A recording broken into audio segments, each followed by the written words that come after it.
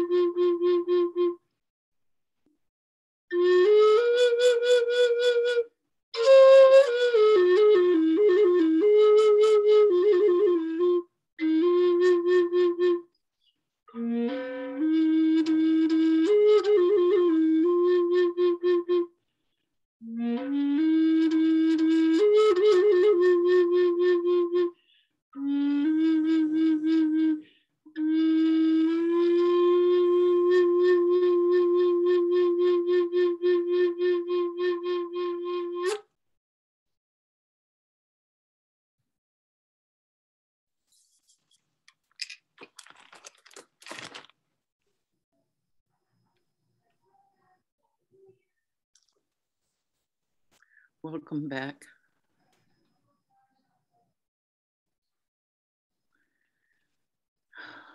So, wow. Amazing times, amazing situations. Bottom line, I think we're all headed towards better things. And I think that's what we need to hold in our hearts as we move forward. So I feel so blessed that I got to meet Brian Clark. My guides always bring these people to me. And I called him, and he's such a lovely person, and his story is so dramatic. I run my whole life by listening and trusting, listening to what I hear and trusting what I feel to be true. And I have wonderful guides, and they're there with me all the time. And it's just so amazing how everything kind of falls together. I just am constantly in a state of awe. So my life is very guided, and things happen, not just in finding the right speakers for the organization. Last month, I mentioned we had no speaker beyond December. Now we're booked through March. Adam Teipel, who ran the summit yesterday, which was wonderful, by the way. If you didn't go to it, he's going to do more. And you want to, I'll put notifications in our monthly email, follow up on it, go to his website. He's got great stuff going to happen. Yesterday was great fun and a wonderful happening in every way. It went from, Chicago, it went from 11 o'clock in the morning until 7 o'clock at night, all day, every 45 minutes, a different fabulous speaker. And it was worth every minute. It was excellent.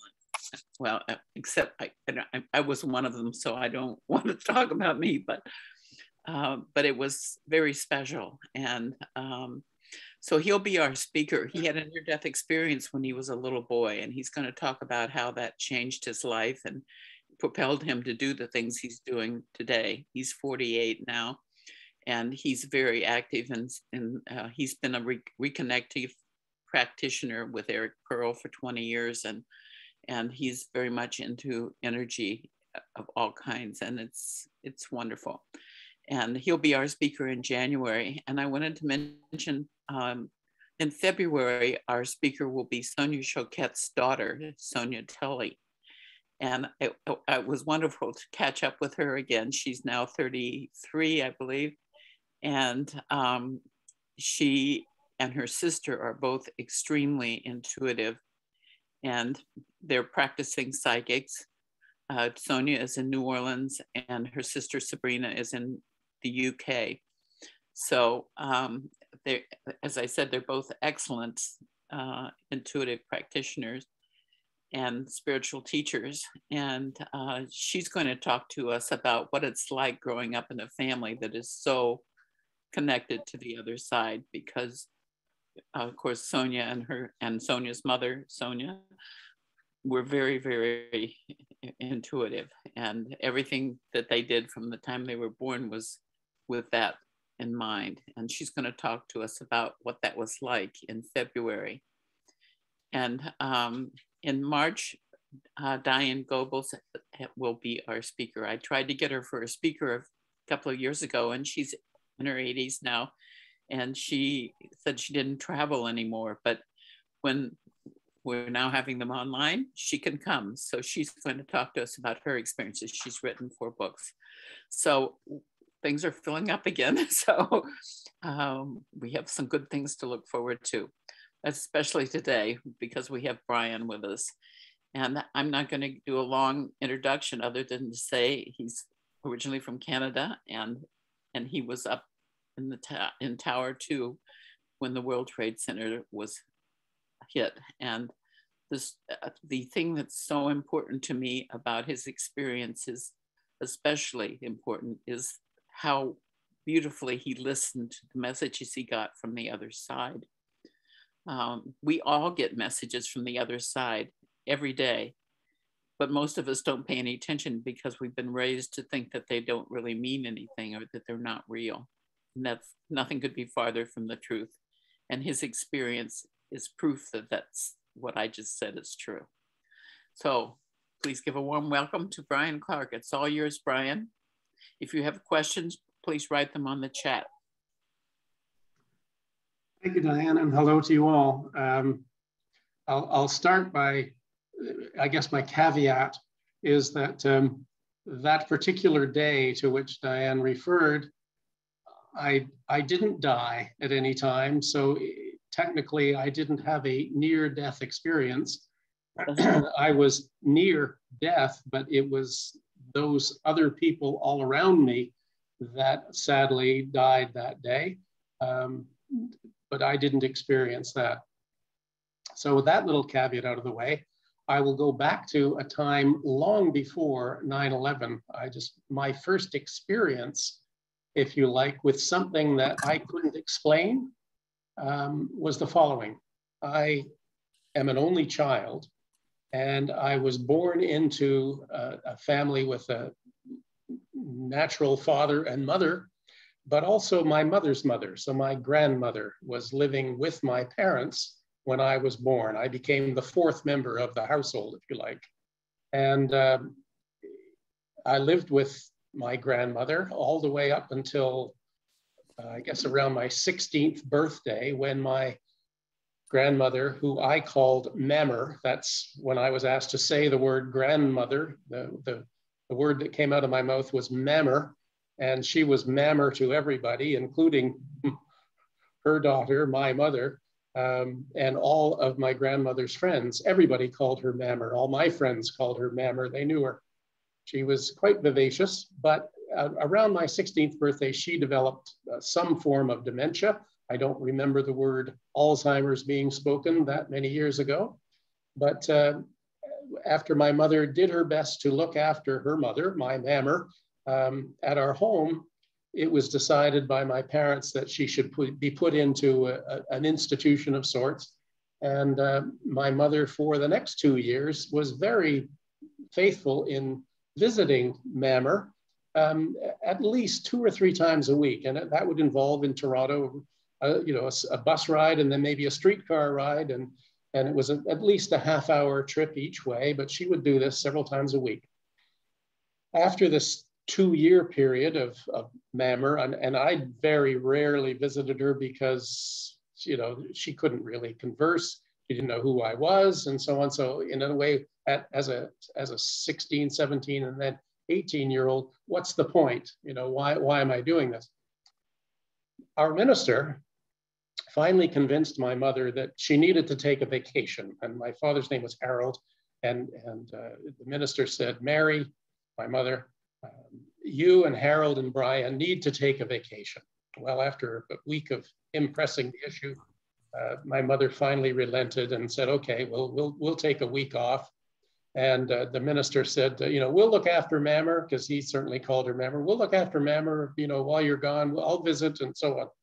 So my family decided, my mother and dad decided, well, we'll go to St. Louis for a week. This is from Toronto, because former neighbors had moved to St. Louis and they missed them, and that would be a good thing to go visit them. So the night before we left, we went to the hospital where my grandmother was, and I sort of tagged along, and we spent half an hour with her at her bedside, and she was lying back and would mumble a few things.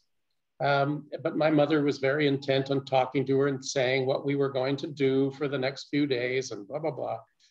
And it was time to leave. So as luck would have it, my parents were leading me out of the room, and I heard something behind me, a sound, a voice, if you like. And I turned around and went back to my grandmother's bed, and I sort of leaned in a bit, and she was just lying there mumbling a bit. I said, "Did you say something, Mammer?" And when I said that to her, she sat right up in bed, up on one elbow, opened her eyes, looked at me, and she said directly to me, she said, "God bless you, Brian," and then slumped back into her bed and began mumbling again. And I said, "Well, God bless you too, Mammer." And I went out of the room somewhat dumbfounded or confused, if you like, and into the hallway, and off we went.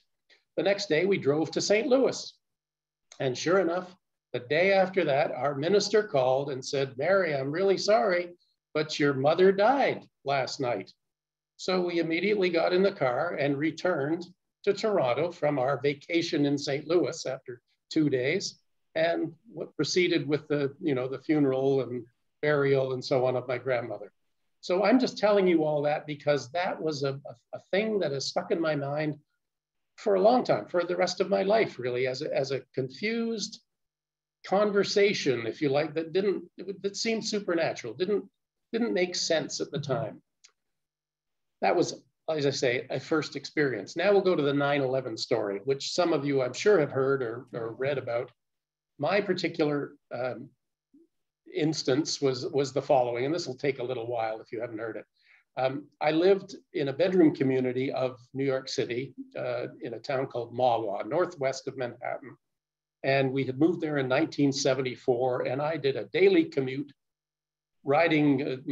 taking my car to a train station in Glen Rock, New Jersey, and then a train ride to Hoboken, New Jersey, and then a subway ride on something called the PATH train, the Port Authority Trans-Hudson train that goes from Hoboken under the Hudson River into the basement of the World Trade Center.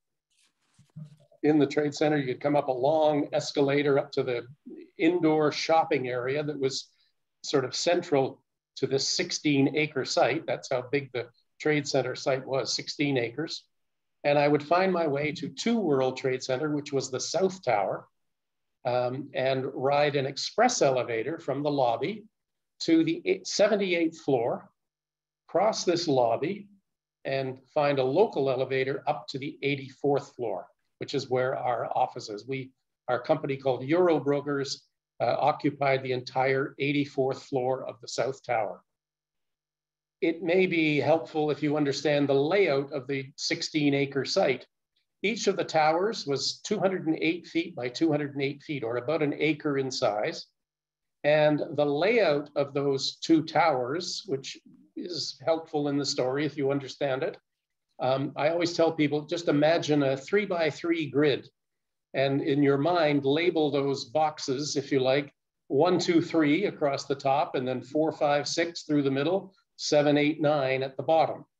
And now place the North Tower in box number 1 and the South Tower in box number 8. So although they were offset, it wasn't on a 45-degree angle, but you can picture a building in box 1 and the South Tower in box number 8. So there I am. And my office, my personal office, was in the southwest corner of that box number 8. So on 9/11, I did my normal commute. I arrived at the office on the 84th floor at our full floor, if you like, at about 7:15 in the morning. And I walked around the trading floor. We were a small brokerage firm. Our products were capital markets. We screamed and yelled at each other on telephones on a trading floor. And our customers were the large financial institutions, global institutions, because we had offices in London and Tokyo and other places around the globe. So our customers, if you can think of banks like Wells Fargo or Bank of America, Citibank, Goldman Sachs in North America, and then Barclays in London and Societe Generale in Paris, those sorts of customers. So it was big, big professional money. The company got paid a tiny commission per $1 million per day. We got paid 50 cents. So a $100 million transaction from today till tomorrow, we would bill each customer on a $100 million transaction just $50. I mean, it was high volume. The public generally doesn't understand what we do or what we did. Nonetheless, we loved it. It was fun. It was high pressure. But if you thrive on that, you enjoyed going to work every morning. I certainly did. Now, by 2001, I was a dinosaur. I had joined the company in 1974, and it's a young person's game, but I was now one of the managers, if you like. I had played the game, I understood the game, but I was too old to really be doing it. If you think of a baseball team or professional sporting team, the manager typically has played the game, but he's no longer in the game, but he makes the decisions as to who should be playing, what position, and so on. So that was kind of one of the roles I filled.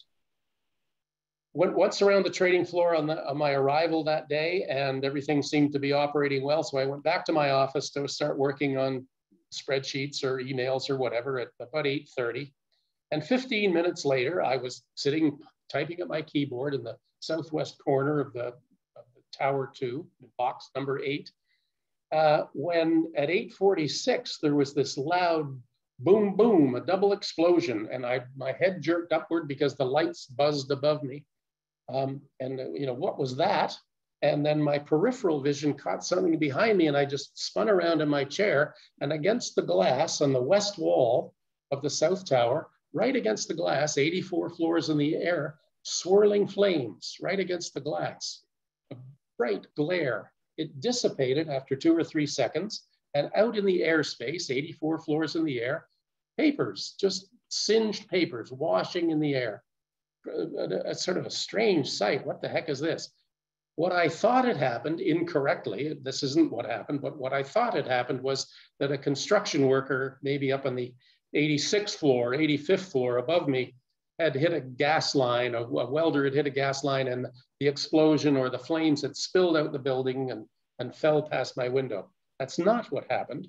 What had happened at 8:46 was that the North Tower was hit on the north wall. So in box number 1, imagine the plane hitting the north wall on the north side at about the 93rd floor.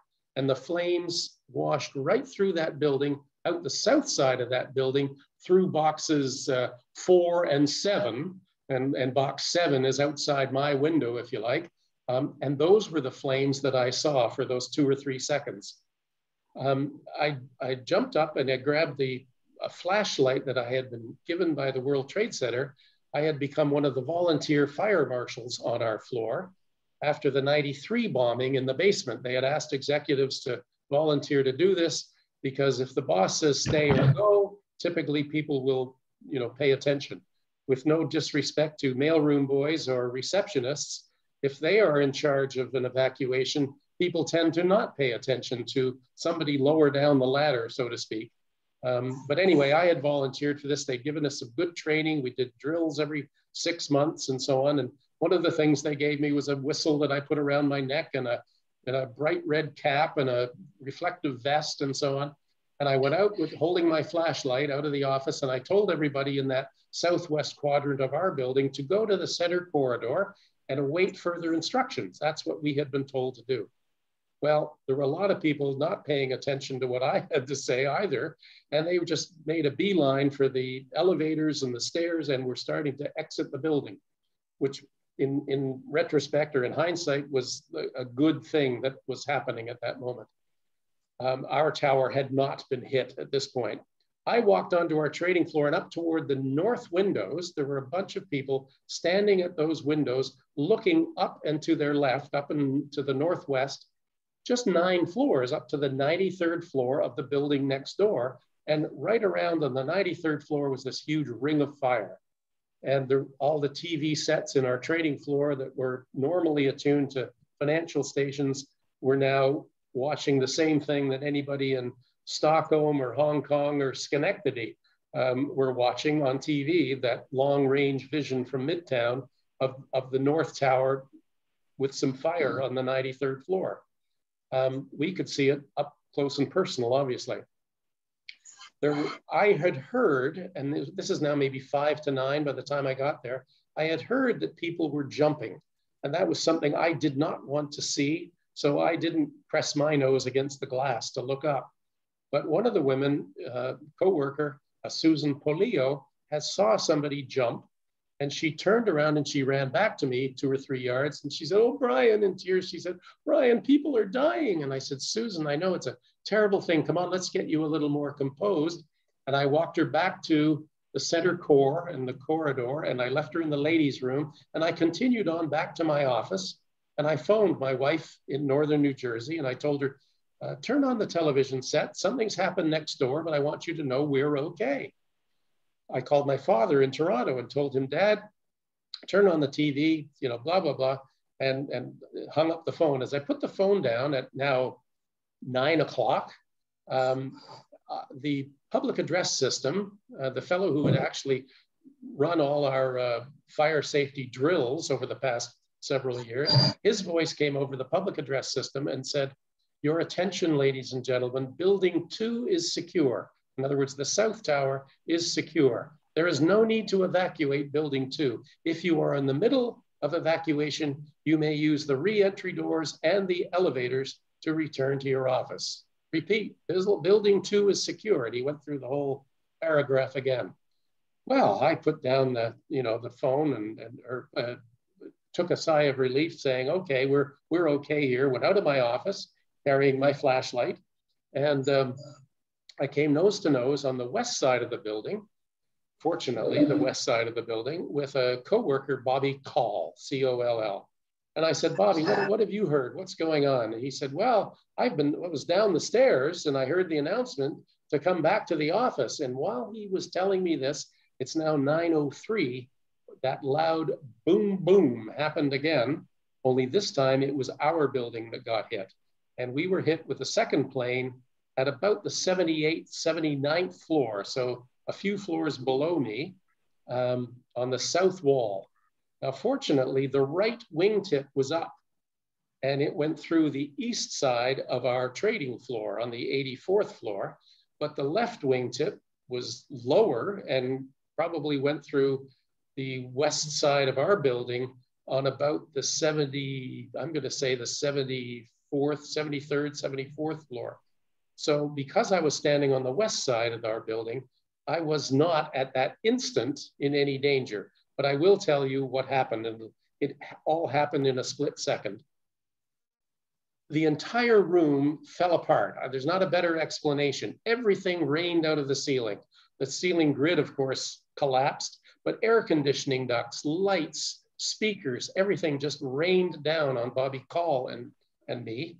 And he and I immediately went into like a middle linebacker, athletic, get ready stance, you know, to sort of gain our balance and protect ourselves from everything coming out of the ceiling. As a brokerage firm, everything was on a raised floor, 6-inch pedestals, 2x2 concrete tiles up on these pedestals. All of that went out of square. I saw a wall tear at a jagged angle. All the filing cabinets were disrupted, falling over, collapsing. It was as if you gave a demolition crew sledgehammers and pickaxes and everything and gave them a week to destroy the room, but it all happened in a split second. The air was filled with construction dust. There was no flames, no black smoke from fire or anything like that, just this gritty construction dust. Electricity off, light streaming in, sunlight streaming in from the windows, but just this darkness. And then, that all happened in 1 second. And then for the next 10 seconds was the only time in the day that I was afraid, that I felt like I wasn't in control of events. Because for 5 seconds, the first 5 of those 10 seconds, whether this happened or not, I don't know, but the sensation was that the whole building swayed 6 to 8 feet. I know that sounds extraordinary. It felt like it was swaying to the west, that it was going to fall over, if you like. 6 to 8 feet, it went to the west, it stopped, and for 5 seconds, it slowly came back to vertical. And there was this loud creaking noise as then the steel went into square, and there was sort of this noticeable hop. And then I'm to the point where I can tell you the first time I felt something odd happen. Yes, it was odd to be hit by terrorists, but something that I wasn't aware of, this feeling just washed over me, not a voice, but just this feeling, Brian, you're going to be fine. You're going to be all right. Well, that was so reassuring that I felt, seconds ago I was terrified. Now I'm fine. I calmly reached in my pocket for the flashlight, turned it on, shone it around this gritty, dusty room, chalky atmosphere, if you like. And I led Bobby Call and 5 or 6 other people out of that west side trading floor into the hallway. If you can imagine that the hallway was really 2 hallways, east, west, and north, south. So think of it as 4 hallways, if you like. In the western portion that I started down, there was no fire escape. The fire escapes were in the other 3 sections. As I got to that intersection, fully intending to turn to the right to stairway C, and stairway B was straight ahead of me in the other hallway, and stairway A was to my left. As I got to that intersection, almost starting to make the turn to the right to stairway C, there was this strong push on my right shoulder. Nobody there, but this push on my shoulder that I should go to the left to stairway A. So I went with it. I didn't fight it. I just went with it. I went to stairway A and started down the stairs. So I can't explain that, but that's what happened. So the stairs between each flight was a this way and a that way, that way, you know, sort of double stairs between each flight. So from the 84th to the 83rd, to the 82nd, to the 81st, and as I stepped onto the 81st floor landing with this group of people following me with my flashlight, coming up the stairs, I was stopped by a large woman and by comparison, a rather frail gentleman, the co-worker of hers. And the woman just stopped. She got in my way. No, no, you can't go down. And everybody kind of went bump, bump, bump in beside me on the landing or behind me. So now there's this group of almost 10 people on this little landing, and she would not let anybody pass. No, she said, you cannot go down. There's flames and smoke below. We've got to go higher. We've got to get fresh air. And in the midst of this debate, me with my flashlight sort of shining it in the face of whoever wanted to speak, and should we go up? Should we go down? What are you talking about, lady? And so on. I was distracted. I heard this boom, boom, boom, this knocking noise inside the 81st floor and this rather muffled cry for help. Help, help, I'm buried. Is anyone there? I can't breathe. And I sort of had to focus on it and listen. Okay, somebody's in there and they need help. And I just, by randomness, grabbed the shoulder of the person beside me, a coworker of mine, Ron DiFrancesco, and I said, come on, Ron, we got to get this guy. You know, I felt like I needed some assistance.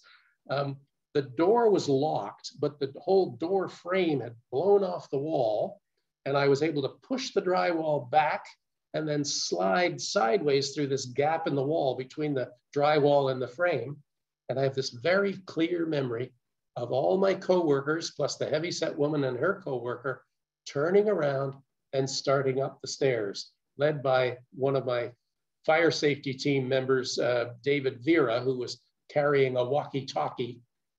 He was a technologist in our company, and our technology team was on our fire safety team because they use these walkie-talkies in their daily task of connecting a phone line on turret number 73, and the other person would be in the phone room, you know, deep in the center of the core, and they could talk to each other on the walkie-talkie, making sure that they were connecting the right line to the right turret, you know, of all our customers.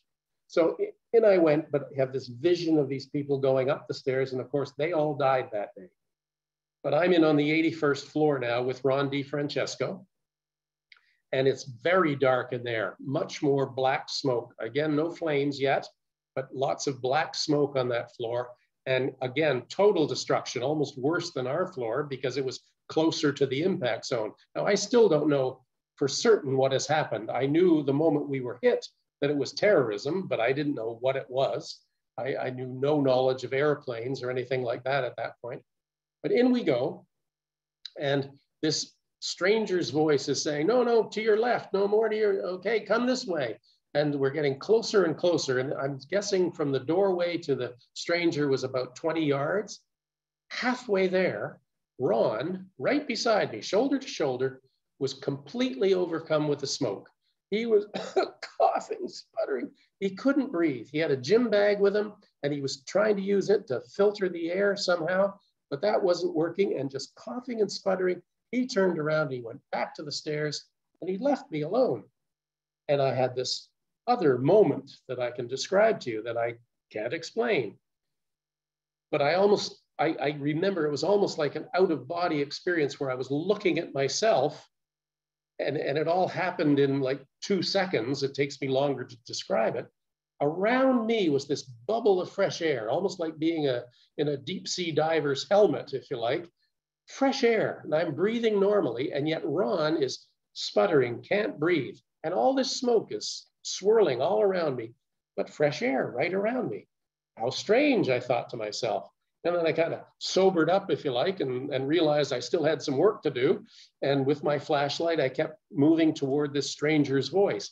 As I got close to this person, he said, "Can you see my hand? Can you see my hand?" And down near the floor was this hand sticking through the hole in the wall, waving up and down. And I suddenly saw the hand. I focused on it, and then I moved the light up his arm through this hole in the wall where his arm was sticking into this person's beady eyes on the other side of this wall. And this person said, "Hallelujah, I've been saved. One thing I gotta know, do you know Jesus Christ?" And rather like Peter in denial, I stammered out a very, I go to church every Sunday. That was the best I could do to this thing. I didn't want to get into a theological discussion at that point. And I said, "Come on, we got work to do here." You know, and he slid his arm back through this hole in the wall. I removed a lot of debris from my side of this wall. And I haven't seen this stranger again yet, but he's working on the other side. But this wall was just immovable. We couldn't break through it. So I went couple of yards off to the side. I grabbed the desk and I dragged it over, tipped it up on its end and climbed up on it. And I'm now standing on the end of this desk, but looking over the wall because all the walls just go up to 9 feet and stop. And they drop the ceiling to that level. So it looks like a sealed room, if you like, but there's really lots of space above these ceiling tiles. And that's all gone now, it's on the floor. But I can look over this wall to see this stranger the other side. And I said, the only way out of there is for you to come up this wall. And I said, I'll catch you, I'll do my best. And he jumped once and I missed him. He jumped a second time and I grabbed hold of something, heaved him up and over the wall. And then the desk tipped over and back we went, fell on a pile of debris and he landed on top of me, gave me this great big kiss in appreciation. And I kind of stood up, dusting myself off, and I stuck my hand out. I said, I'm Brian Clark. He said, I'm Stanley Pramnath. He said, we'll be brothers for life. And I said, well, I don't have any siblings. I said, okay, we can be brothers for life. And at that moment, I noticed I had a puncture wound on my right palm. He had a puncture wound on one of his palms from removing debris. And I said, in fact, we'll be blood brothers for life. And I'm the one, I confess, did it. I smushed our hands together. So Stanley Pramnath and I are now blood brothers and will be for life. And I know that's not the thing you do in this day and age, but that was my instinct at the time. Now, Stanley Pramnath and I do not look like brothers. He is an Asian Indian, rather dark-skinned. And he was born and raised in Guyana in South America and moved to America as a youngster. But he and I, that's how we met. And I said, now come on, let's get out of here. And with my flashlight, we made our way back to the stairs. And that's, I guess, at the moment, the fateful decision was I took that first step down into the darkness and the debris where this woman had come from saying there's flames and smoke. But we went down another floor and then we did have to start to dig through debris. As we passed maybe the 78th floor, which is the sky lobby that I referred to when I rode the express, the 78, as we passed that floor, it was a little warmer. There were flames licking through the cracks in the wall like that, but not a roaring inferno. But we dug and we dug and we got through, and about the 74th floor, we broke into normal conditions, basically. The lights were on suddenly, and fresh air I sensed was coming from below. And again, that feeling washed over me. Brian, you're going to be fine. Well, this is good news. Okay, I'll accept that. And on we went, digging. The stairway was empty. Yes, we passed the woman on the 81st floor, but there was nobody else in the stairways. In our entire descent, nobody overtook us. We didn't overtake anybody else. It was just Stanley and I in the stairway. One exception. On the 68th floor, walking up the stairs, a coworker of mine, Jose Marrero. Jose also carrying a walkie-talkie. He was on our technology team. And I said to him as he approached us coming up the stairs, I said, Jose, what are you doing? Where are you going? He said, I can hear Dave Vera up above on the walkie-talkie. He's helping people. I'm going up to help him. I said, well, he's a big boy. He can get himself out of there. He said, no, I'll be fine. I'll go up. And so up he went. I made the excuse that I'm getting this fellow from Fuji Bank out. And he said, okay, I'll be fine. So Jose disappeared up the stairs, and Jose died that day, one of my heroes in the day. Stanley and I continued on down. Our first stop was on the 44th floor, which is the lower of the two sky lobbies. There's two places where you can change from express elevators to local elevators. And in the middle of that 44th floor was a security desk. And Stanley, when I went in there to get more information, and the security desk fellow jumped up. He said, do you have phones? We said, no, we don't have telephones. He said, well, you must get a phone as soon as you can and make a phone call. He said, and get a medic and a stretcher up here because I'll look after this guy. And behind his desk was a male who had massive head injuries and back injuries. How he got those injuries, how he got to the 44th floor, I don't know. But this security guard was, on duty doing his good thing to stay with this gentleman. And we said, okay, we'll do our best. And back to the stairs we went, down, down, down. Years earlier, our company had occupied the 31st floor, and I knew that it was a re-entry door. So I thought, well, we can go in there and make phone calls maybe. So it was now Oppenheimer's space. I felt the doorway for heat, no flames, opened the door, and in we went, completely evacuated, Oppenheimer's space, completely evacuated. And we found their conference room and picked up a phone and got dial tone. Now that's rather strange, I think, but nonetheless, there it was provided for us, if you like. Dial tone on the 31st floor, and yet the security guard's phone doesn't work on the 44th floor. Strange stuff. I called my wife at home.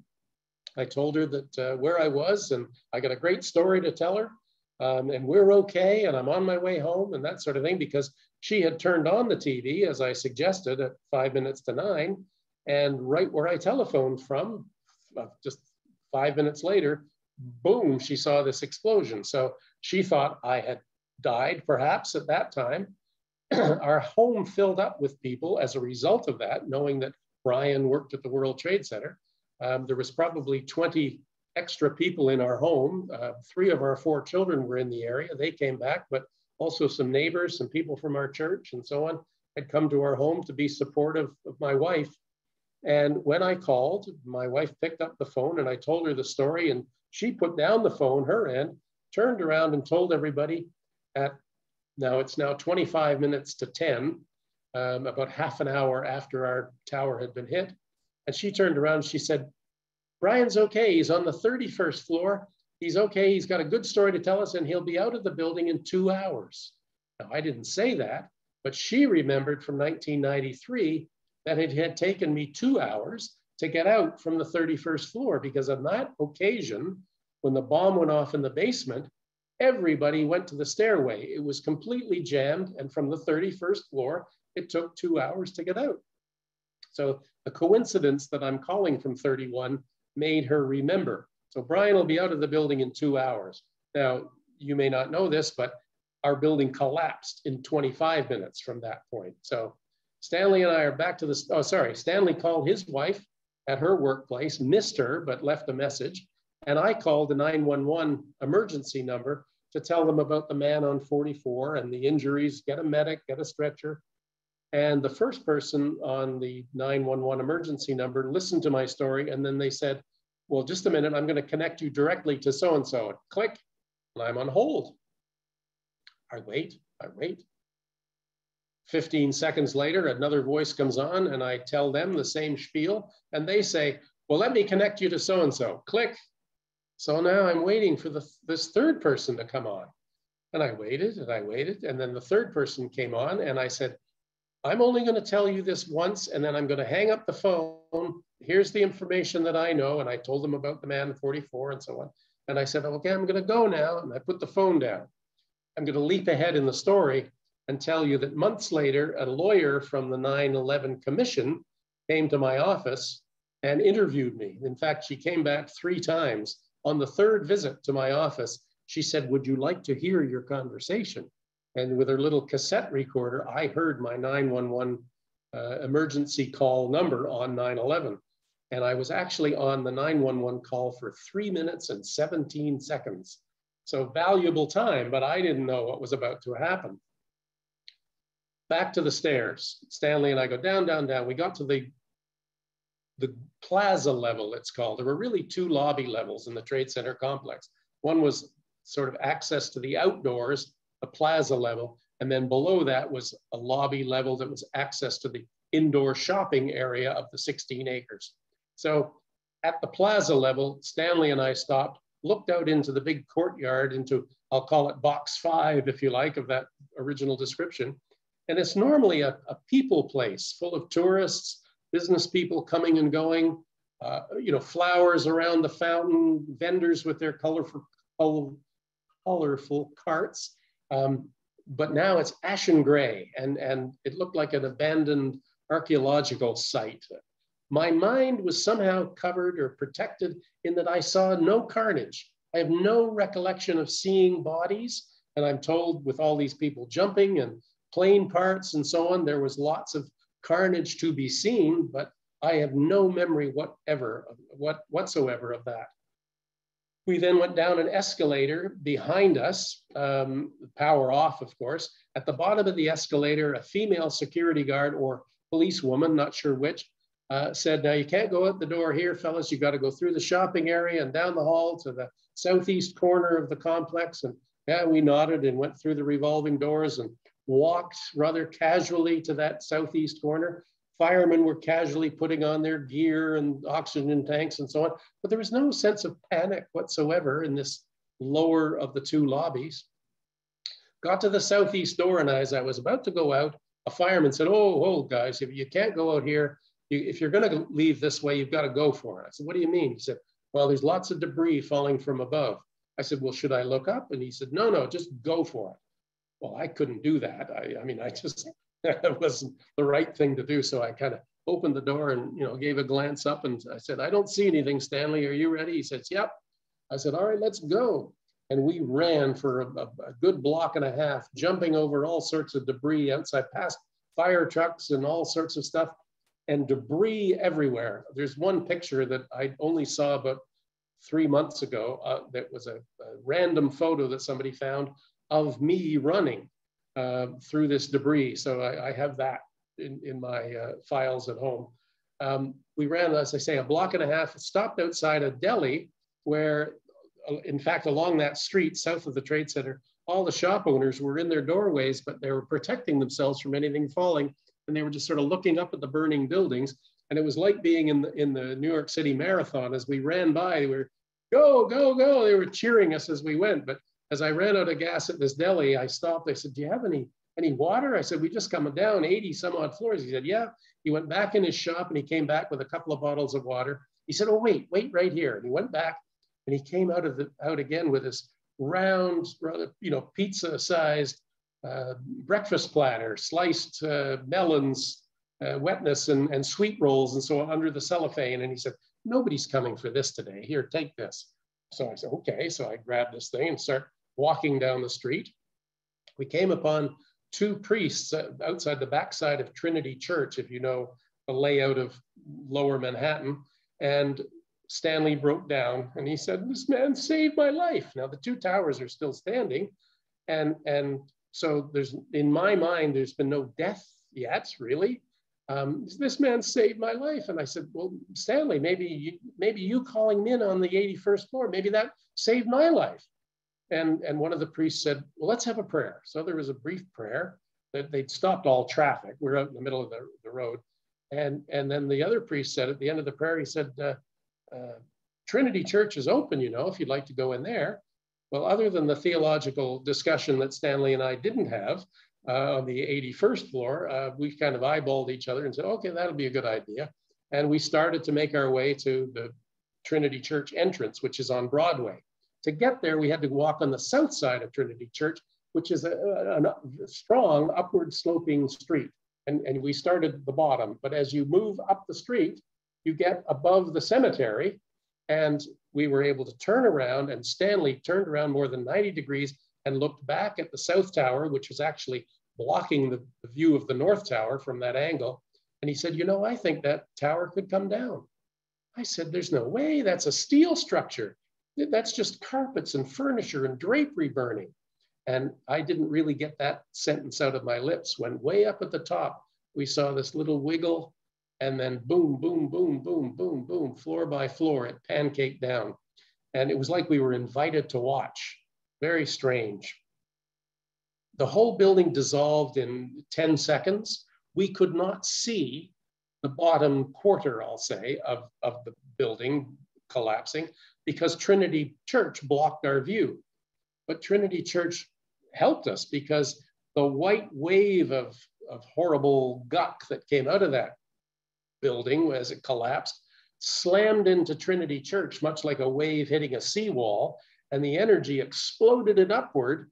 So above us was this huge white cloud, but we're in this big, big bubble of fresh air at this point, realizing that it's going to fall down on us. We ran 30 yards up to Broadway, turned right, and ran down Broadway as that whole wave collapsed behind us and rolled up to our backside at the moment we got to randomly at 42 Broadway. And I went into that building totally, I'd never been in that building before. I almost didn't know quite where I was.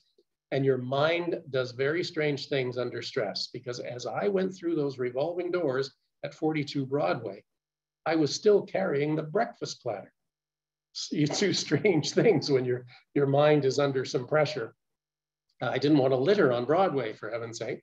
So in we went, but guess what? This platter I put up on the reception desk there with 20, 25 other strangers, and we were all provided wetness, sweetness, and in this time of trouble. It got very dark outside, and everybody's telling their stories, and Stanley began to tell me his story about the airplane that he was looking out the south windows as this plane banked over the Statue of Liberty and approached, and he was mesmerized as it got closer and closer to him.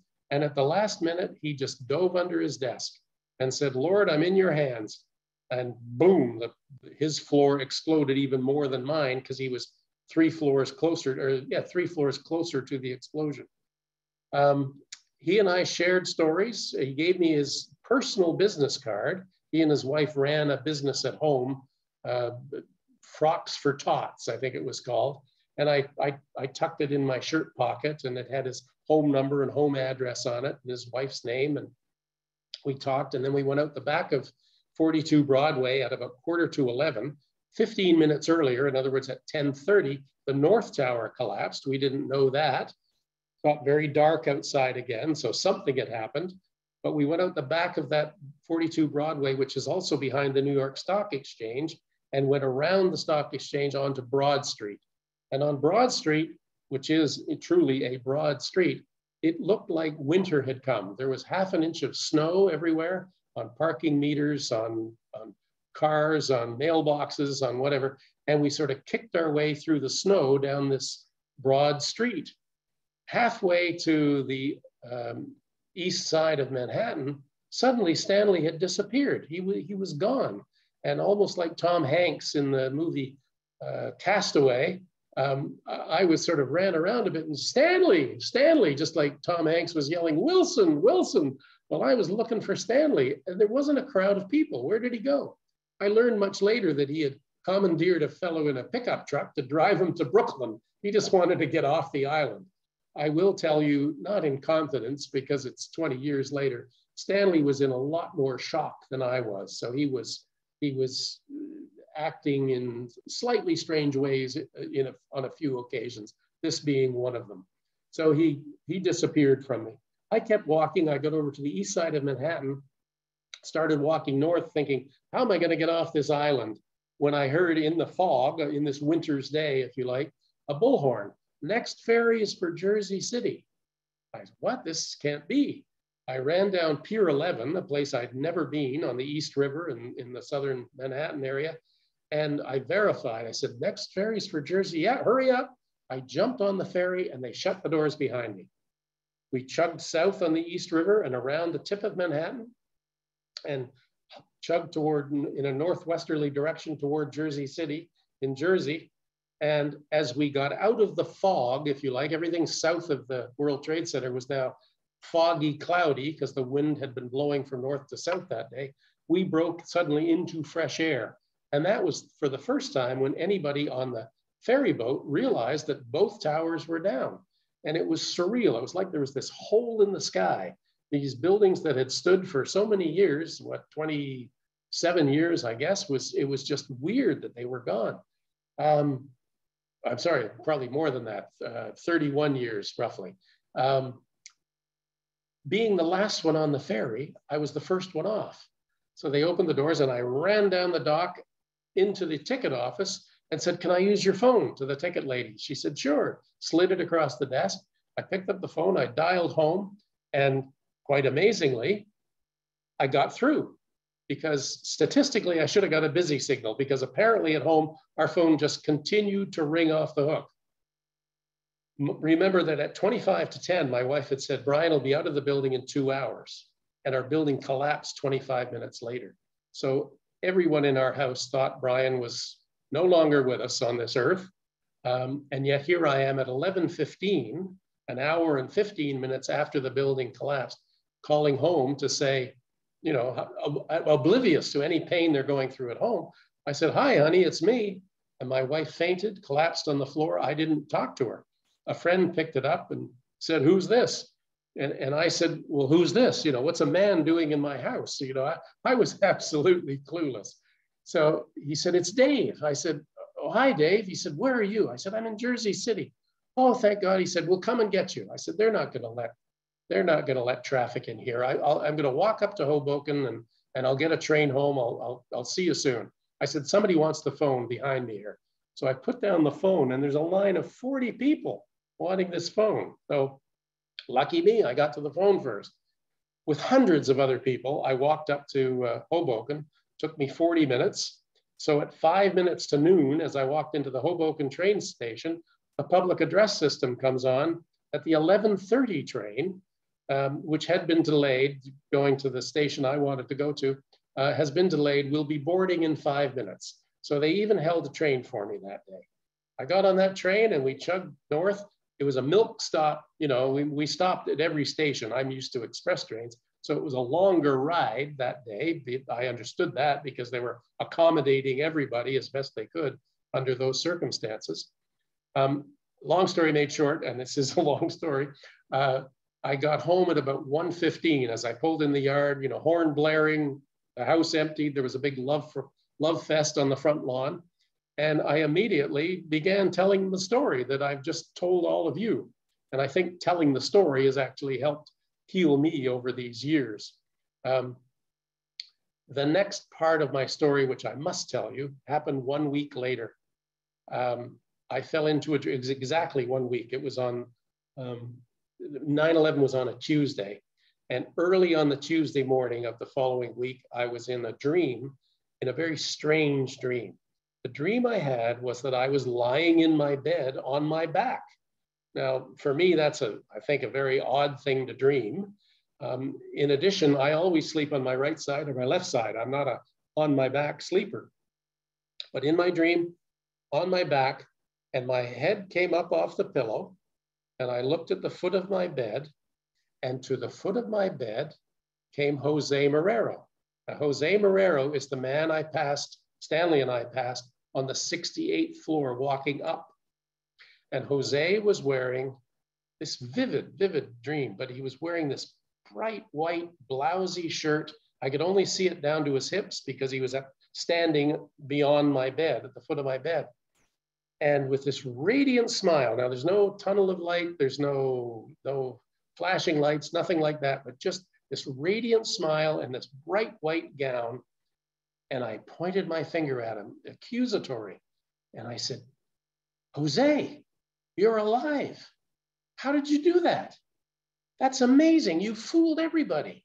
And I stared at him for another second, and he didn't say anything. He just gave me this glorious smile, and he leaned forward, didn't say anything, but the message I absorbed was a very casual, "You'll figure it out."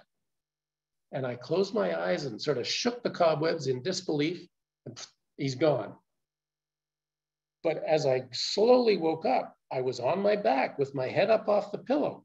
And I sat up in bed and looked around the room, still amazed, wondering, well, where did he go now? How did he do that? And then beep, beep, beep, beep, my alarm went off. And I realized now what had just happened, this visitation, if you like, that I'd experienced. And I sobered up and I realized that Jose's fine. And all my coworkers are fine. And in the fullness of time, you and I will be fine. And it was just this wonderful feeling. And ever since that moment, I've been able to tell my story without any emotion. It rolls like a movie for me. It's a matter of fact. And I'm not worried, if you like, about the future. End of story.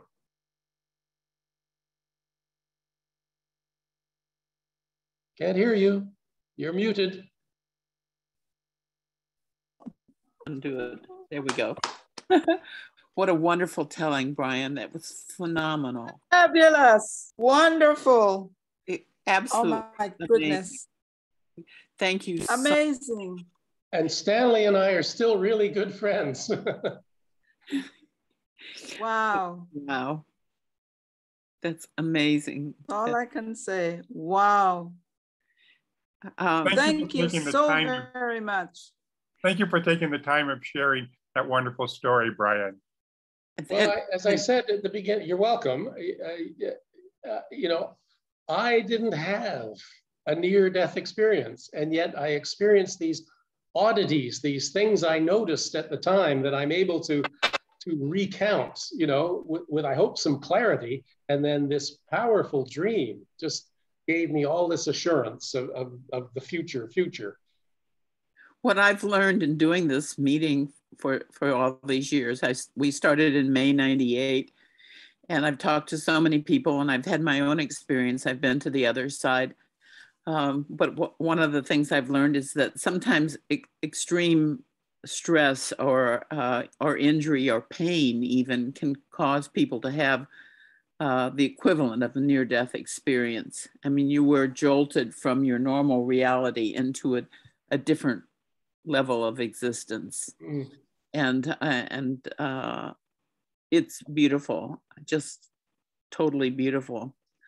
What I've learned in doing this meeting for these years is that no one dies, that a minute after you die, you feel exactly like you did a minute before you died, only you don't have a body. Your body is gone, but you yourself are the same, and you feel the same, and nobody dies. It's just the way it is.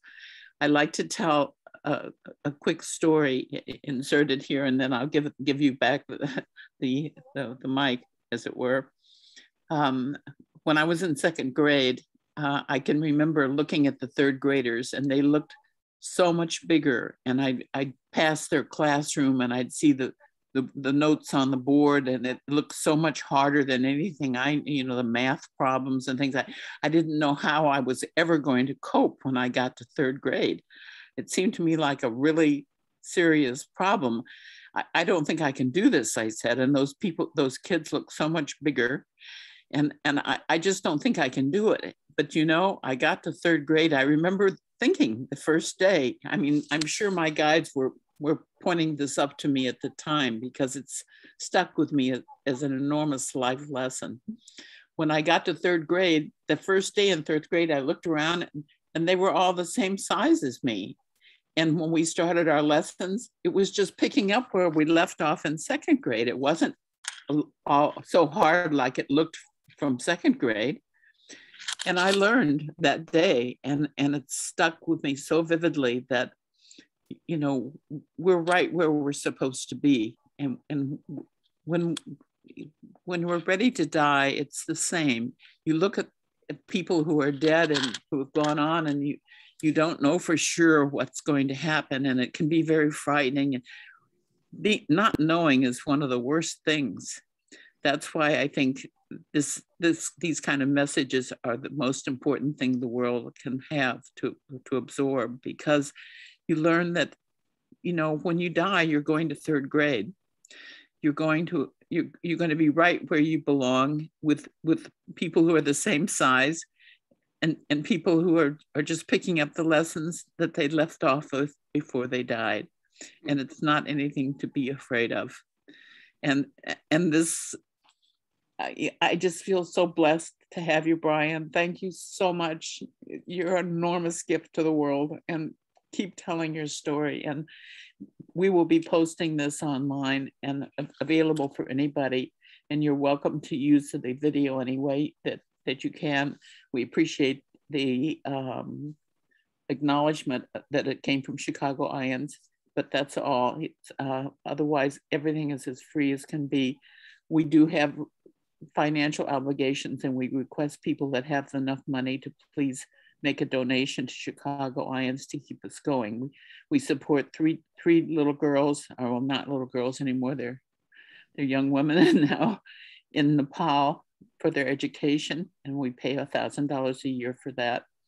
And we have monthly expenses, and we're currently not meeting them. Fortunately, our guides saw that we had enough to keep us going for a while, but but we do have these ongoing expenses. So we appreciate it that anybody who has some money to donate, that they please donate what I call their fair share. If you have zero money, their fair share is zero. But if you have plenty of money, we request a $20 donation. So thank you very much for those who contribute. At any rate, if you have questions for Brian about his experience, it looks like the chat room is, but I think you left us all speechless, Brian. What a wonderful gift. I would be interested to know how you've changed since you've had this experience in the last 20 years. I know you've done some volunteer work. How else have you changed?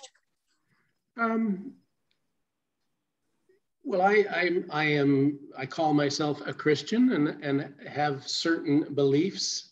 I will tell you that my 9/11 experience confirmed to me, or confirmed for me, what I was believing. Up until that time before, I had doubts. I mean, Christianity is, you know, a faith-based religion. It's an adult religion and so on. And I just became convinced that the beliefs I had are real and I should trust them. That's from a religious standpoint. From a more secular standpoint, the things that I took on afterwards were things like, there's no point in wrestling with unanswerable questions. What if I had turned right instead of left? What if I hadn't felt that push on my shoulder? What if I'd gone to stairway C? Would it have been blown out? Would I have survived? Well, we'll never know. I certainly won't ever know the answer to that question. So to waste any time trying to speculate it's a waste of time. You'll never find an answer because you can't prove it. And so I spend no time on unanswerable questions. And they can be things like, well, why did Uncle Charlie, get cancer and not Aunt Susie? I mean, I don't know, and you'll never know. So that's an unanswerable question. Don't waste time on unanswerable questions. And then if you look to the future, rather than those unanswerables from the past, if you look to the future, you can't predict that with any certainty at all. I went to work on a normal day and look what happened. So to think you can predict the future is silly. The wonderful thing is that we humans are very good at adapting. Let's have a picnic next Sunday.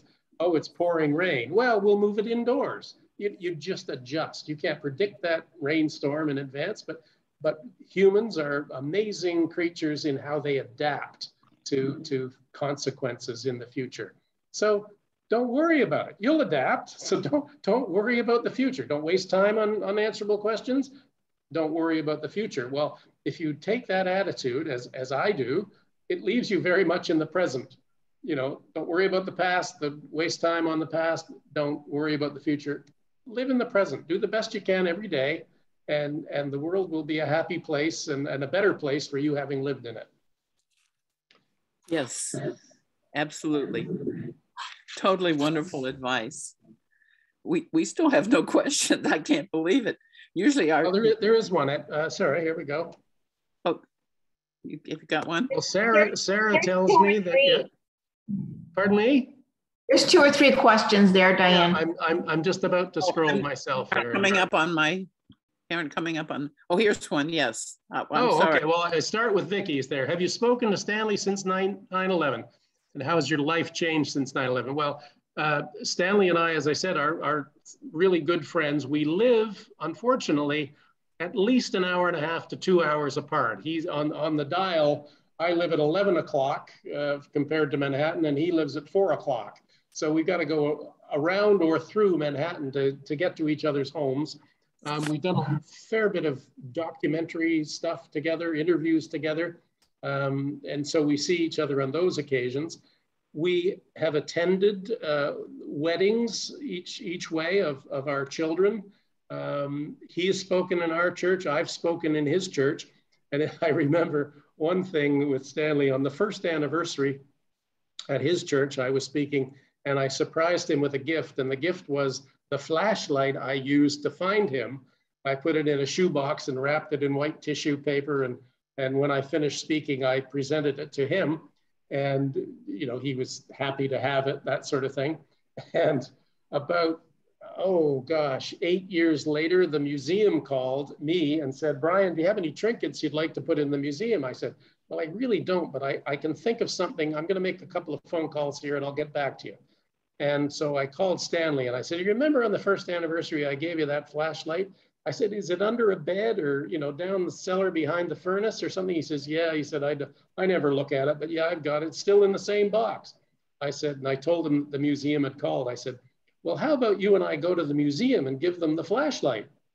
He said, great idea.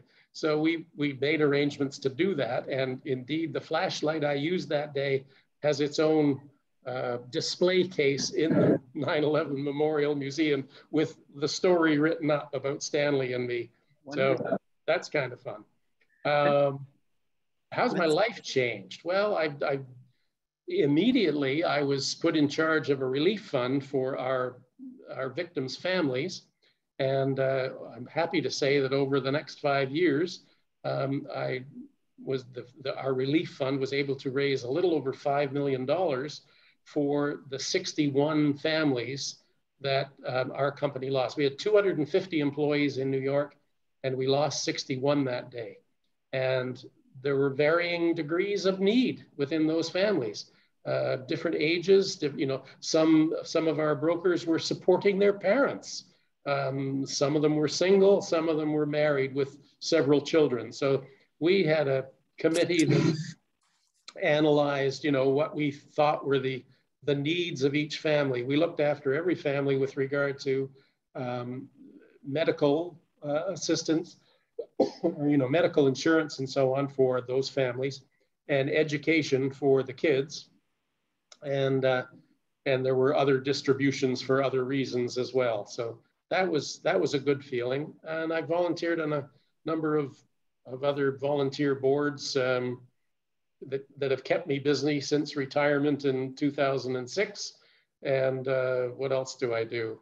Well, I play golf. No, it's, you know, I do a lot of this sort of speaking stuff. My favorites are with the kids in schools, be they anywhere from maybe 7th grade through high school. And what we do now, rather than me tell the story like I've told you, not that I minded doing that, I find a better solution for these kids is that there are some videos, one in particular, when I was interviewed by a high school in Mesquite, Texas.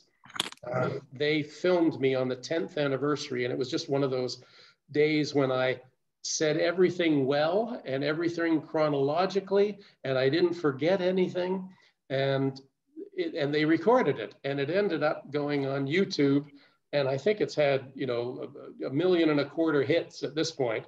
And you can find it if you're interested or you have kids who would like to look at it, because it's toned down a little bit for kids. If you put Brian Clark Mesquite in the YouTube search box, it'll pop up to the top of the list. How do you spell mesquite? How do you spell mesquite? MESQUITE, like the spice or the seasoning. It's a suburb of Dallas, Mesquite, Texas. Okay, got it. So Brian Clark Mesquite in the YouTube search box. It's about 40 minutes. You can skip the first 4 minutes. It's the high school social study teacher talking about the Civil War and other things that the U.S. has been involved in from a violence standpoint. But it's the same story I told you today. But I think it's a good one for kids. And what we do with the schools now is rather than me tell the story and eat up 30 minutes, 40 minutes of their period, I ask the teacher, will tell the kids to watch that video with their parents, preferably the night before. And then when they come back to school the next day, when I come on a Zoom call with them, they've seen the story, heard the story, and they can all have a chance to ask questions for the full period. It also subtly gets the child to talk to their parents about that day, because a lot of the parents now who were alive at the time, their kids weren't, but the parents were alive, maybe their children don't know what their story was on 9/11, because everybody has a 9/11 story, whether you were in Ohio or Washington, DC, well, obviously Washington, DC has their story, but, or Seattle or wherever you were, you've got an experience that maybe your children don't know about. So it's a good sharing time. In that vein, Sarah Fieberg, who's on our board, asked on the chat, she said, I was a facility manager for a life insurance company on 9/11. Our building was across the street from the Sears, or the Willis Tower, it's called now. It's the biggest building here. The fear was that we were going to be hit next. The Chicago Loop was full of people trying to get out of the area. In the days that followed, our claims adjusters cried with those who filed death claims for the people who transitioned to spirit at the Twin Towers. Well, that wasn't a good time for anybody, Sarah. I hope you got through that all right yourself. Okay, Clara, to everyone. At that time, did you affiliate yourself with any spiritual practice? I mean, I didn't lie to Stanley. I attended church every Sunday. The particular denomination my wife and I attend is the Reformed Church in America. There's a lot of Dutch heritage in the New York City area. If you'll recall, it was once New Amsterdam. So the Reformed Church, historically, I'm not Dutch at all, but the Reformed Church is associated with the Dutch, just like the Presbyterians with the Scottish and the Episcopalians with the English and Lutherans with Germans and so on. So are there support groups for 9/11 survivors? There certainly are those support groups. I'm not bragging. I don't mean any disrespect at all. It's nothing I have felt that I've needed. I have made myself available to lots of people, and they come to me and I talk to them and try and work with them through some things. That's kind of one of the volunteer things I've done over the years as well. But I'm not personally part of a particular support group, either in the receiving end or the giving end. How have your beliefs changed after 9/11? I think I spoke to that as well by saying that it's just really confirmed my beliefs. I'm just more certain of the things that I believe. I don't have any questions now. So, and Lynn says, hello, Brian, and thank you for your time. I'm curious to know, there's a good question, how your wife's life has changed. Good question. And I can share that now, that there was a period of time when I wouldn't. I just sort of avoid that. The truth is, my wife was definitely in need of some counseling for 2 or 3 years to get through this, because at 5 minutes to 9, when I called her to say something's happened next door, and then, and 2 or 3 minutes later, boom, there's an explosion right where I've telephoned from. And then half an hour later, I'm alive again. And she says, I'll be out of the building in 2 hours. And 25 minutes later, I die again. And then an hour and 15 minutes later, I call her from Jersey City ticket box or ticket office, and I'm alive again. In disbelief, she faints on the floor. So she had a very bad day, and it took her quite a while to get through it. That's certainly understandable. She does not mind me sharing that these days. I didn't share it in the early days for respect for her. That's wonderful that she's gotten through it and that she got the counseling and help she needed. And it's certainly understandable. I mean, what a jolt. It's like your brain, your emotions being electrocuted, but you survive and you have to go on. Eve, who is in the UK, said, you said there is no point to speculate trying to answer unanswerable questions. But what do you believe happened that day? How do you connect what your grandmother said to 9/11? Thank you so much. You are an amazing inspiration. Well, the what do I believe happened that day, I think, other than the historical events, which I outlined that happened to me and that most people know the broader scope of what happened that day. What happened to me, I suppose I was, I'll use this venue to say it, maybe introduced more closely to another world that was trying to influence me. The push on my shoulder, somehow the parting of the smoke in that room to give me clear air. I mean, these are physical things that were happening. A couple of times I had that feeling wash over me. I think it happened 3 times. When the building righted itself after the sway left and right, this comfort feeling that I was okay. I'm trying to think. The second time, I guess, was when Stanley and I got through the debris zone. And Brian, you're going to be okay. Maybe there wasn't a third time when I had exactly that feeling, but those were interesting moments. I mean, it was a powerful internal feeling, not a strange voice telling me that. It was my own voice, but it was because I was somehow relieved of any tension that possibly would have caused me to freeze in fear or just flee without any consideration for anybody else. I felt like through the whole time I was reacting to things that were in front of me, but not in a panic mode, if that makes sense. So it's beautiful, wonderful. I've had so many things like this. I went to Egypt on 3 days' notice, and I was guided in very similar ways to what you were describing. I had a voice in my room tell me to take my flute. I got on a plane and I was seated next to Marianne Williamson's personal fitness trainer. I didn't know who Marianne Williamson was. And I got to Egypt and my roommate was Marianne's personal assistant. And I ended up doing a service in the King's Chamber of the Great Pyramid in the middle of the night, in the middle of the week with Marianne Williamson. I still am just in awe of the things that have happened in my life that are this kind of miraculous nature. And I was told by a famous psychic woman, her name is Greta Alexander. She was from Peoria, Illinois, and she was in a little book published called 100 of America's Greatest Psychics, I think. And I was guided to her, and I had breakfast with her one morning, and she told me, listen and trust. Listen and trust. This has become a mantra in my life, to listen and trust. Mm-hmm. And I feel it's so very important.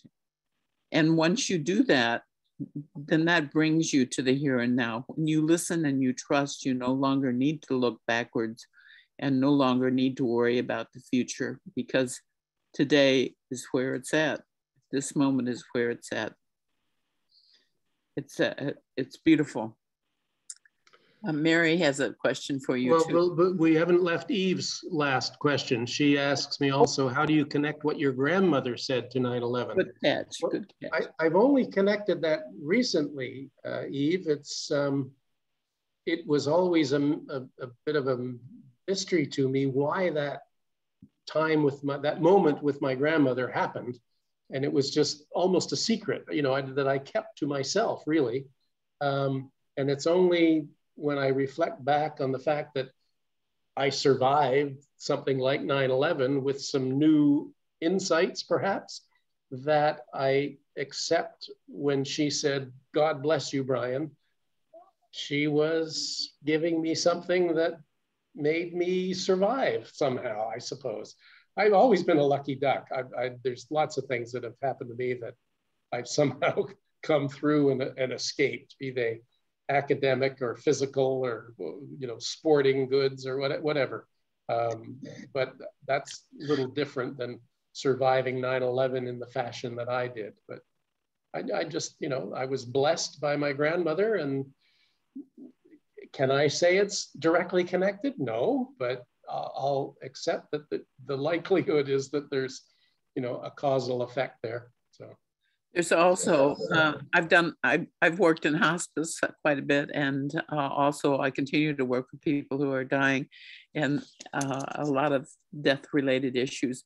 It's very frequent that people, even when they have severe problems with their memory and so on and so forth, Alzheimer's, before they pass, they reconnect with their loved ones on earth for a moment. They sit up in bed and talk rationally, and then they lie down and go. So I think this was one of those moments. It was also a sign of your grandmother's impending departure. Yeah. And she was reaching out to you one last time, knowing that probably from a different perspective. So it's a good thing. Mary asked, what has been most challenging for you after the first couple of years after 9/11? Well, almost selfishly, the first couple of years were crazy with interviews and so on, and people wanting my time, let's say, when I had, the relief fund to look after and a normal job and so on. So, but I was also given the gift that I wasn't spending any time in therapy or anything like that, that I could deal with this. Was I really challenged? Interestingly enough, Mary, I'm not sure that I was overly taxed. In other words, it all worked out. Well, you're clearly an exceptional person.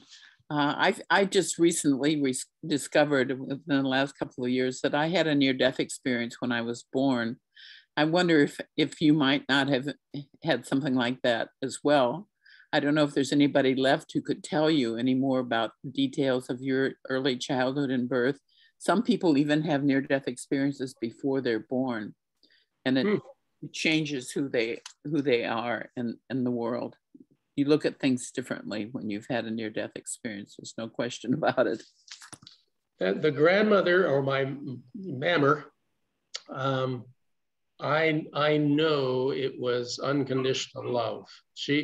My mother worked part-time. It was this grandmother of mine that really raised me, gave me my values. My wife is convinced that it was really my grandmother that raised me.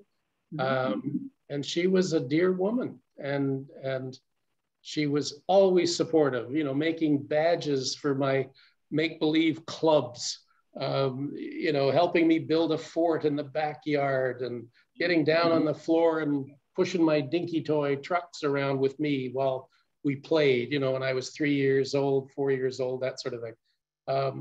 She was wonderful. So I lived a long life with her. She went to games and everything else. So she was special.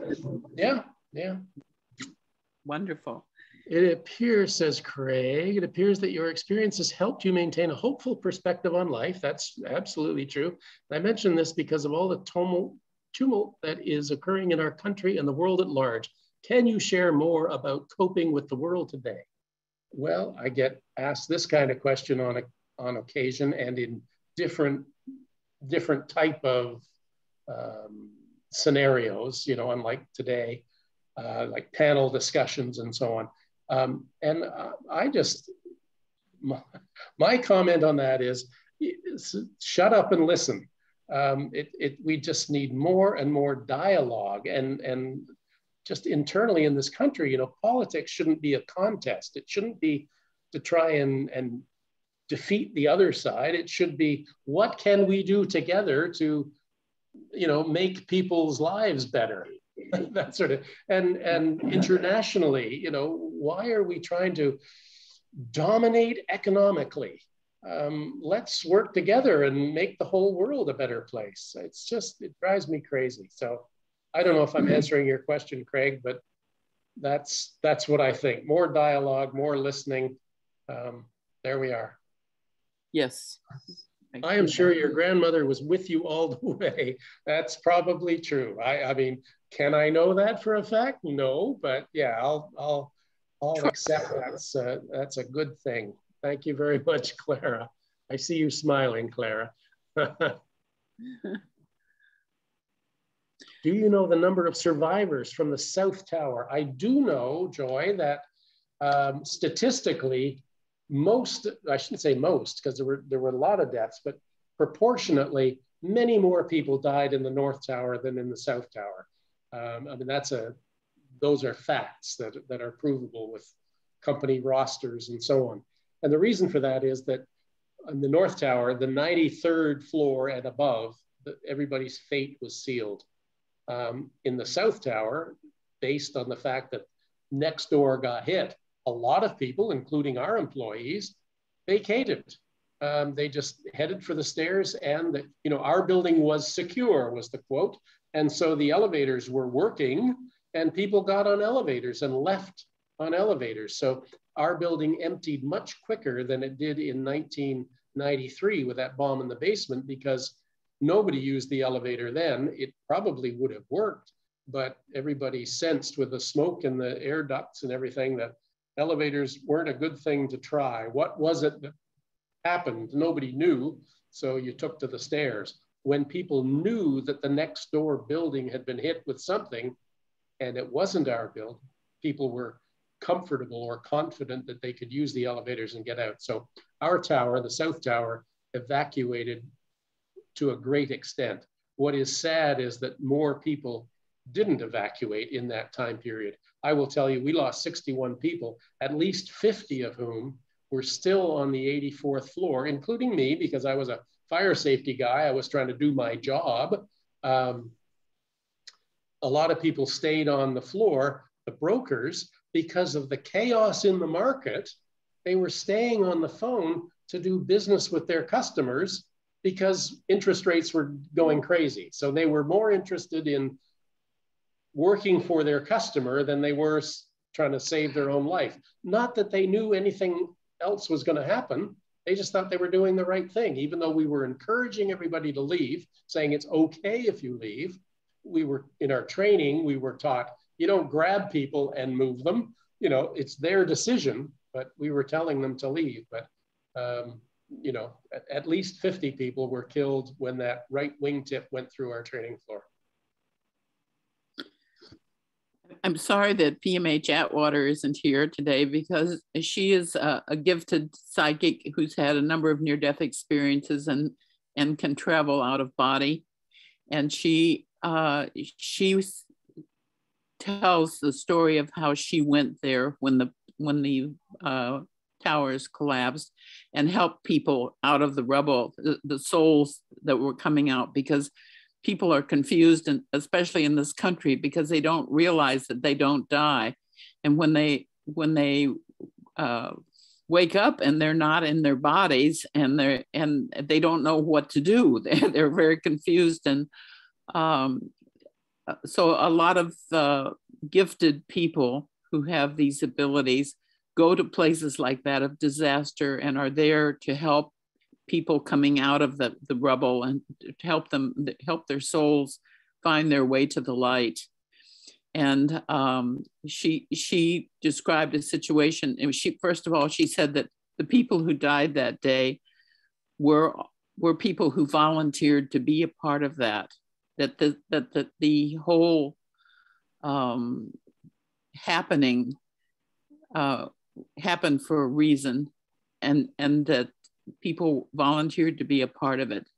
So if you were one of those volunteers, you did lose your life. If you were not, if you were people who had volunteered to do other things, you weren't a part of that. But it's very interesting to hear her talk about it. And she's very gifted in these ways. She's written maybe 30 books. Her name is PMH Atwater. You might find something about that in one of those, or if you would be interested in talking to her personally, I can give you contact. So there's also another question or two here. There's two questions that are somewhat related about 9/11 conspiracy theories. Right. I don't give them any credence. Do I have proof? No, but I just know that some of the conspiracy stories talk about the government being involved. Some people go to the extreme, well, it never really happened, like the Holocaust never really happened. Well, obviously you can discount those thoughts. With regard to, for instance, the government being involved and what is it, anthracite? Is that the explosion that takes down building demolitions and so on? With regard to those sorts of things, I think if that were true, we would have had some leaks, some people saying, oh, it is all true, I was involved. There'd be some leakage. You couldn't keep that many people quiet if they were involved. I just cannot believe that. So with just that kind of false proof, if you like, I just don't feel like any of that holds water. I mean, we certainly saw the airplanes. They've been filmed. And we know certain people got on those planes from faraway countries and did what they did. They had airplane tickets and were sitting in certain seats and died. So I don't believe any of it personally. Right. Good answer. Thank you. That's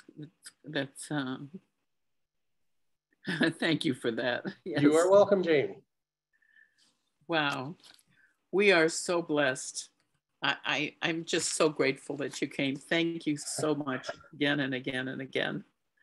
And hopefully someday we'll be functioning back at Evanston Hospital and maybe you can come again in person and we can take you out to dinner and have a good time.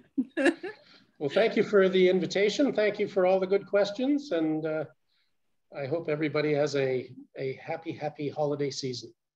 You too. Many blessings to you and to all of you. And we hope to see you back here again next month to welcome Adam Teipel. And if you don't know anything about him, look him up and check out what he's doing, because he's a good guy and he's doing good things, and really glad to make his acquaintance. So this is a good thing.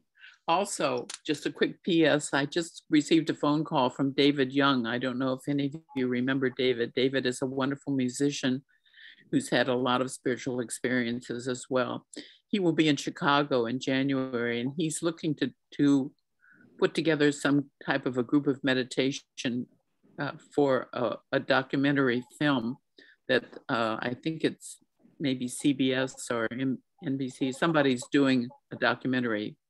And so watch for an email from me out. There will be an extra one when I get all the details. We didn't have time to finish the conversation this morning, but it's possible for any of you who might want to be involved in that. So just that was a PS. So we'll see you all next month, hopefully. And yes, have a very happy holiday season, and special thanks again, Brian, for being here with us today. My pleasure. You're welcome.